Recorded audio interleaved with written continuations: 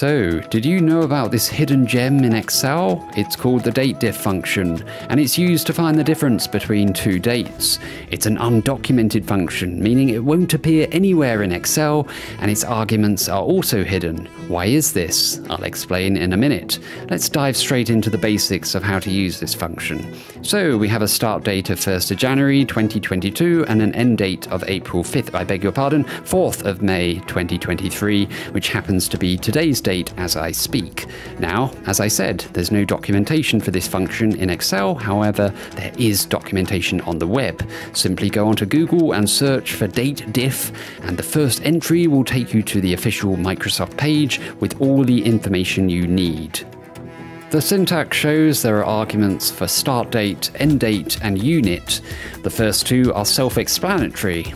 The unit, however, refers to the type of information you want returned, and there are 6 options. For our first example, let's use Y, which returns the number of complete years in the date range. So we reference our start date and end date, and then the unit in quotation marks. Confirm the formula, and we have a result of 1. Which makes sense because there is 1 complete year in this date range. If we do the same thing for months this time, it returns 16, as there are 12 complete months in 22 and 4 others in 23.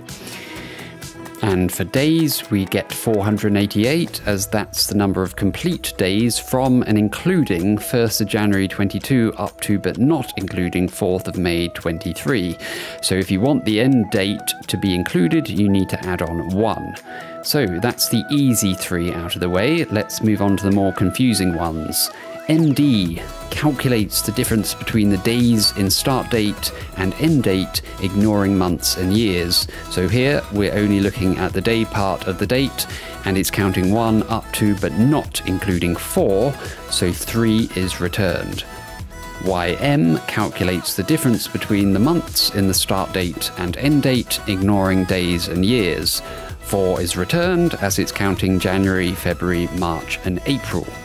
The final one is YD, which gives us the difference between the days of start date and end date, ignoring years. The result is 123, which is the number of days from and including 1st of January up to but not including 4th of May. So what is the issue with this function?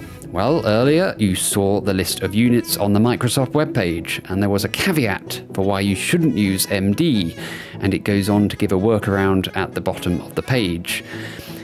I'll give you one example. We have a start date of 31st of January 23 and an end date of 1st of March of the same year. If we use the MD unit on these dates, we get a result of -2 instead of 1, as you might expect it to be. So this function works perfectly well the vast majority of the time, and the problems associated with it generally only affect the MD unit.